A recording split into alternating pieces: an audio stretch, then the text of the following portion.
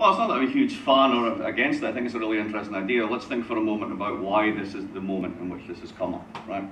So let's think about the election in America again. So you had Bernie Sanders and you had Trump both saying, we are going to bring manufacturing jobs back to the US, right? That's bullshit, because for one simple reason. Capital and labour go together to make an economy. That's basically it. An economy is simply number of workers, stuff they work with, amount of stuff produced, and how well you produce it. That's pretty much it. Now, here's your problem. You can substitute in manufacturing very easily capital for labour. This is the whole thing about automation, robotics, all the rest of it. And even in countries that are awesome at making stuff like Germany, right? I have 2 German cars because one wasn't good enough, right? So even there, what you see is if you look at the manufacturing output's going up, and this is true all the way through the world, right? We're making so much stuff, it's ridiculous, right? And we can get into the environmental consequences of that, but that's the fact, right? Manufacturing employment globally is doing this. You just don't need people. Now, let's focus on that phrase for a minute. You don't need people. And there's a certain kind of mindset in this one, that somehow the manufacturing economy is the economy and everything else is kind of bits on the side. And that's kind of a weird way of thinking about it, because it's not as if we're running out of jobs. Now, think about it this way, the world's aging. If you go to the Bureau of Labour Statistics website, as I have cause to do sometimes, you can download all the data on job growth, and guess what the fastest growing by volume job in the United States is? Elder care nurse. Second one is home help. Now, unless you're going to pay people to do this stuff and a decent wage to do so, given the sheer volume of those jobs in the economy, and the problem in the service sector, 80% of the American economy, is that you can't add capital to improve productivity. It's not easy. That's right. So all this stuff comes together to create wage dispersal. Lots of people work in the service sector for shitty wages, very high returns at the top, the owners of capital taking so much. This is the inequality story. So all these forces are coming together to make us think, hang on, let's project 10 years down the line.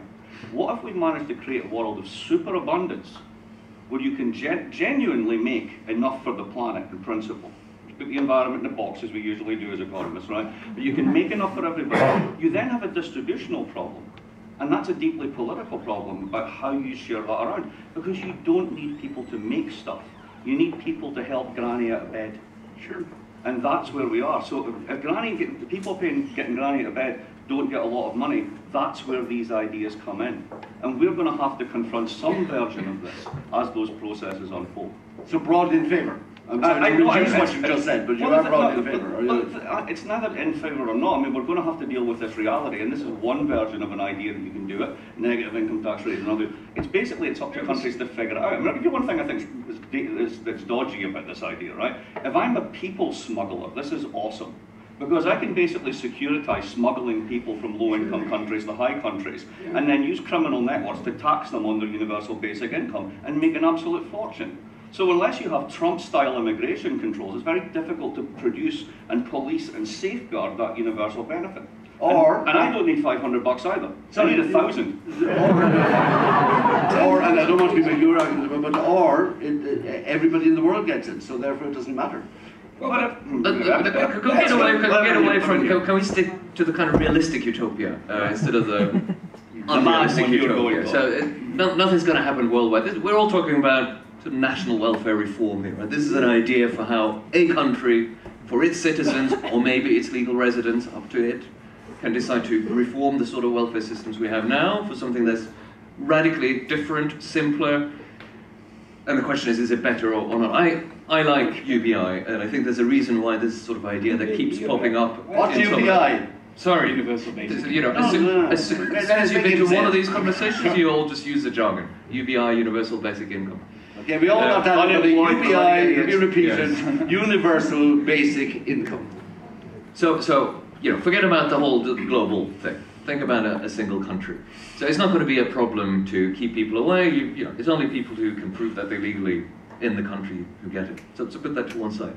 I wanted to get back to something Deirdre was talking about. So the universality element of it, the idea that it should go to everyone. That's both what makes it radical and distinctive. Yes.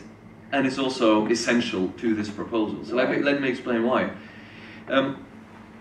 If it's not universal, if you say it's only for the poor, then you have to say at some point, okay, you know, so when do you get it? Okay, if you have zero income, you get it. If you have 5,000 a year, you get it. 10,000, 15,000, maybe we start withdrawing it.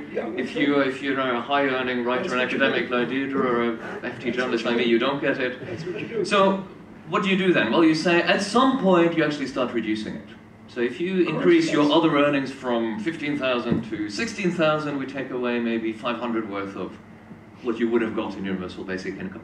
That's what we have